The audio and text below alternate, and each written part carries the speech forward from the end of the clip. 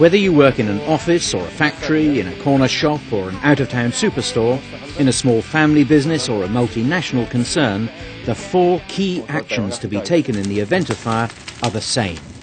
Raise the alarm. Call the fire brigade. Or to report a fire. Attack the fire.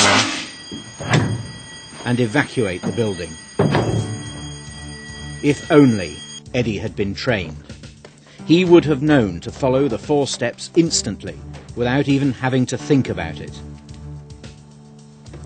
And if only he had been trained to know which type of extinguisher to use on which type of fire, then he'd have known never to use water on live electrical equipment.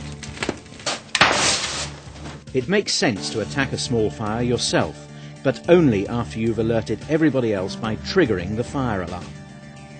If only Eddie had triggered the alarm. In an office fire such as this, the temperature can reach 900 degrees centigrade in 4 or 5 minutes. At this temperature, glass and metal such as aluminium would be melting. But nobody else in the building knows about it yet, and no firefighters are on the way to deal with it or help Eddie. He's on his own. No other people, no training, no chance. Outside contractors and visitors, as well as employees, should be made aware of which escape route to be used in the event of fire, and with an alternative route in case the main escape route is impassable. Fire exits must be clearly signed and must be kept clear at all times. All staff should be instructed in the location and use of the fire alarm call points. Provision should be made in every building for sounding an alarm as the signal to evacuate.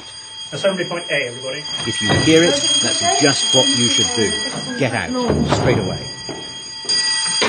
But you can only do that if you already know the escape routes and if the exits are clear. So check them out before you need to use them. The fire brigade has to be called. Different companies will have different plans for making sure this is done.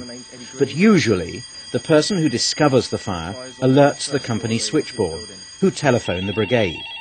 But whatever the plan, it's essential there's a set procedure and everyone knows their role in it. Can I take your name? What's vital is to communicate where the fire is, how big, and if anyone else is in danger. Okay, can I take a contact number? Once the alarm has been raised, attack the fire.